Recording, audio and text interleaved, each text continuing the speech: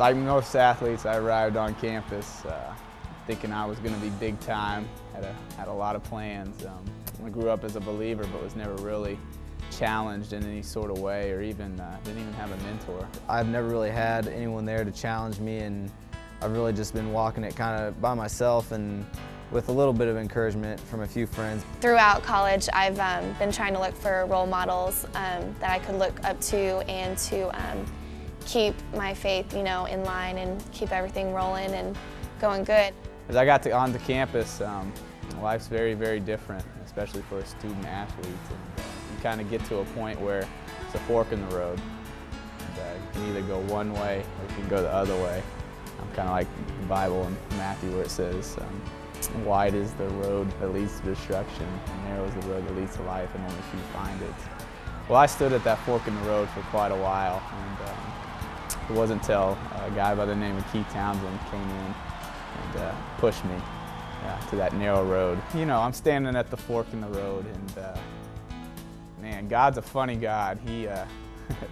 He works in funny ways, and right when I needed him, he brought Keith into my life, but it wasn't in the way that you would think, not on the street or in his house, but we were standing in the bathroom, doing what you do in the bathroom, and this guy to my right started talking a lot, and I kind of shied away from him a little bit, but he began to ask me and kind of probe me a little bit and say, wow, you're a basketball player, you got this core scholarship, you really got it going on, man. And I said, yeah, I believe I've been very blessed. And he quickly turned his head. And be careful when you use the word blessed, because it's when they know you're a Christian. And keep latched onto that. And we began talking. I think we hung out the rest of the day.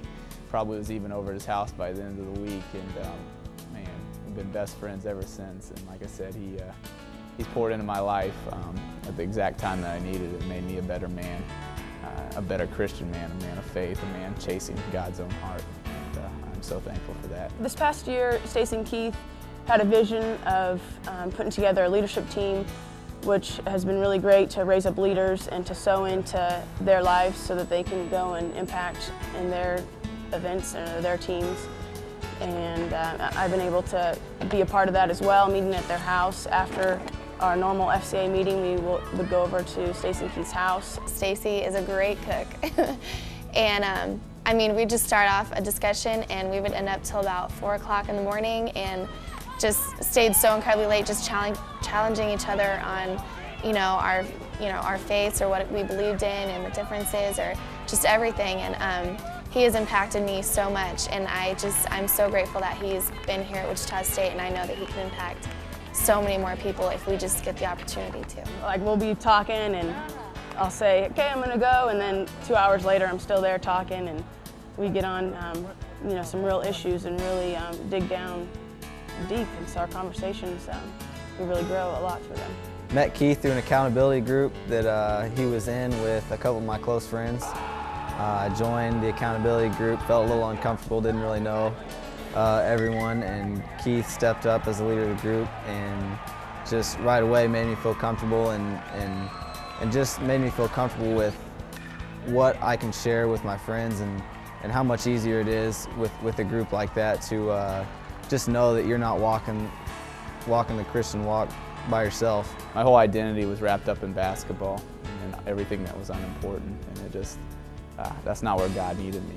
And Keith kind of opened that door for me, opened my heart up to God. Their whole entire family is involved with this ministry, and it's so great as a coach to see them impact the athletes that I work with on a daily basis, and to provide a home for those athletes to come for a warm meal, or for them just to have somebody that's outside of the athletic department that is willing to be there for them and challenge them and love them and serve them.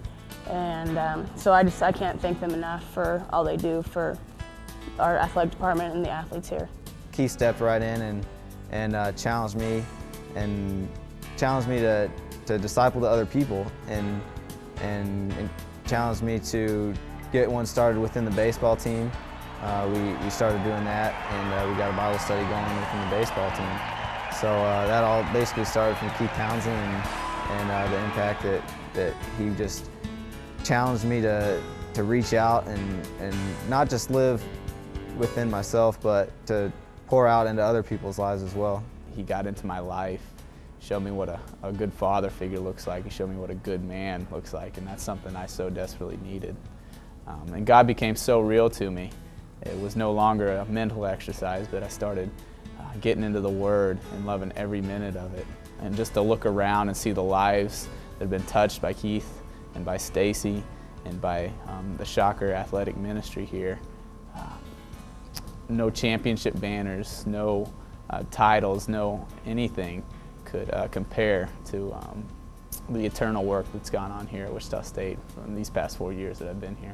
It's been really neat to see people kind of step out of their comfort zone and step up at meetings and get different roles or lead and set up meetings, and it's a really good thing for those athletes, and I think that they're pouring into other athletes' lives. What's going on here is work that matters. It's not material work. It's something that's so important in the lives of athletes around here. It's God, and any little bit helps because, like I said, it's when people's heart begin to change, real impact is made. And Keith and Stacy have a real talent, a real ability, a real blessing from God to get inside people's hearts and change lives. And there's no greater feeling than that. And I'm one of those changed lives.